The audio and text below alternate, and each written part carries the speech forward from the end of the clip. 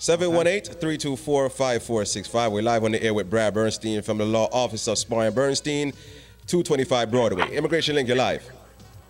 Hello? Yes. Hi, I have a question. My boyfriend has been here for like 8 years. He has his green card, but he wants to apply for his citizenship. But the problem is, he wasn't paying tax for like 2 years. So well, let me ask you this question. Why did he not pay taxes for 2 years? Well, he was going to school for a while, but then I don't know what happened. Well, let me ask you a question. Did he work over that 2-year period? Yes. Okay. If he worked and didn't pay taxes, he is going to be denied his citizenship. So let him file late tax returns. This February is going to be like a year since he's been paying back his taxes. So he's filed all the late taxes. The point is this: in order to become a citizen, you have to file a tax return for every year you were employed. Okay? If you file your tax return late, it's better than not filing your tax return at all. And the way the Immigration Service looks at it is, even if you can't pay all the taxes at once, as long as you have entered into a payment plan with the IRS and you are making your payments pursuant to that payment plan and you bring proof of that, that's sufficient. That is sufficient enough to become a citizen. Okay? They cannot deny your citizenship because you are too poor to pay your taxes. What they can deny your citizenship for is your failure to file tax returns and even make an attempt to pay your taxes. So there's going to be a problem then. Isn't there anything you could do? I just told him what to do. I just said, file a tax return for every year in which he was employed, enter into a payment plan with the IRS that he can do that payment plan, and the IRS and the Immigration Service cannot deny your citizenship for being too poor to file your tax returns. What they can deny your citizenship for is failing to pay a tax return or making any attempt to pay your taxes. Okay. Did you understand now? So there is a solution. Did you understand the solution? Did you get it? Yes. I okay, understand. what I would suggest you do is have you and your boyfriend come in, and we'll be happy to help you both. So you don't think we should get married right now, then, right?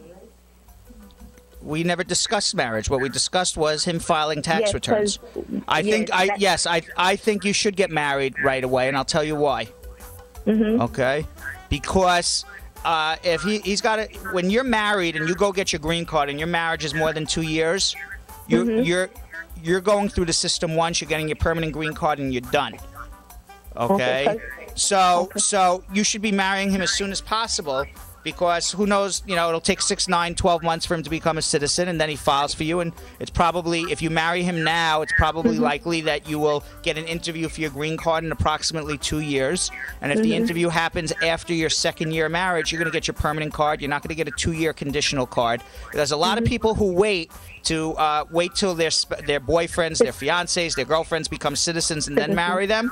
And you know what you're doing? And they're living together anyway.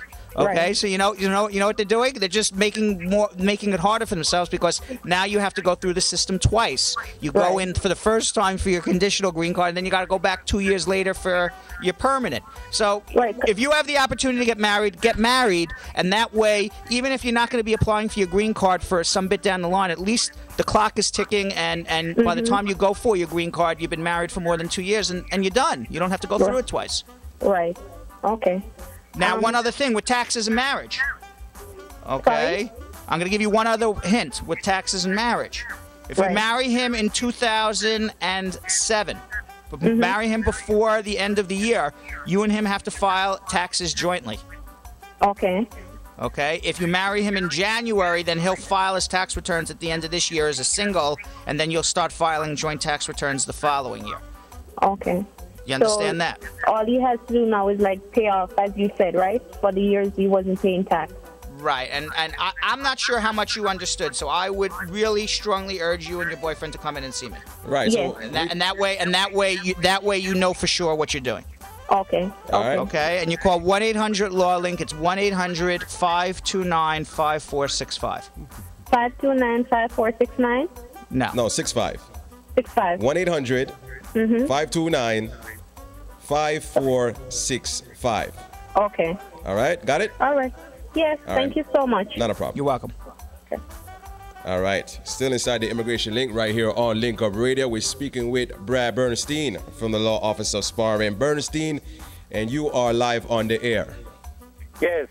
Yeah, Deputy lawyer. Yes, go ahead. I have a problem here. I went to Jamaica on the 22nd, and I came back in the 29th, and I have a problem at the airport. They keep harassing me, taking me out of the line, and checking me out. And I questioned it yesterday, on Monday I questioned it, and I asked him, why is it they always harassing me? He said, me and the next person is sharing the same last name, same date of birth, and I have to go live with that. That's the problem why I'm having that problem all the time. What can I do to solve that? They have some negative information about you in the entry and exit computers from the Immigration Service. So one of the things you can do, and you're not going to be able to do it on your own, is but you can come in and hire an attorney, myself or somebody else, whoever you choose. As always, I strongly urge you to hire me, but you can hire whoever you want. And what the lawyer will do for you is petition the Department of Homeland Security, specifically the Immigration and Customs Enforcement, to take out any negative information in the computer that they may have on you because that information is incorrect. No, but there's no guarantee that would happen. But in other words, you want because they have a flag on you. Okay, on your name. So you want to make sure that in the future that flag is off your name, that you're not the same guy they're looking for. Because they have some negative information about you in the computer, which is the negative information is maybe you're this other guy. Yes, it's on the other guy because when I'm finding out, so you got it right. So we petition the Immigration Customs Enforcement to take that information out of the system, which is take this information out that you think that this guy is the other guy because our guy's a good guy and the other guy may be a bad guy, but you're harassing our good guy. Right. Right. Okay. So that's what we do. Okay. So make sure you link up with Brad Bernstein. You come in and we'll see what we can do to help you. the thing, boss. Okay, I'll come and see you. All right. You have the number, right? Yeah. All right. Start the door for me, yeah? Okay, thanks. All right, no problem. You haven't used that the Homeland accent in a while. What? You went into the patois. You went into Start the patois, the Homeland, the whole little Homeland language there. Oh, all right. Still practicing, right? I'm still getting a hand of it, man. You're still getting the hang of it. Yeah, don't have it down packed yet. Right, because that you were born in the United States, right? Yes, so that's really a second language for you. Yes, but it was spoken in your house. It was spoken in your house. Yeah, from moms and pops. Moms and pops. Right. Right. And the rest of the family. Right. All right. Anything else? And yes, I'm black. I have 3 announcements, ladies and gentlemen. Immigration! All right, so Immigration Forum, Tuesday, November the 13th. I'm only kidding. Let's take some more. We need to remind the folks still. Okay. Don't get me wrong. Robert Street Hotel, New Jersey, we're coming over. 50 Park Place, Spar Bernstein will be there. You got to call 1-800-LAW-LINK to make sure you can get into the forum and make your reservation.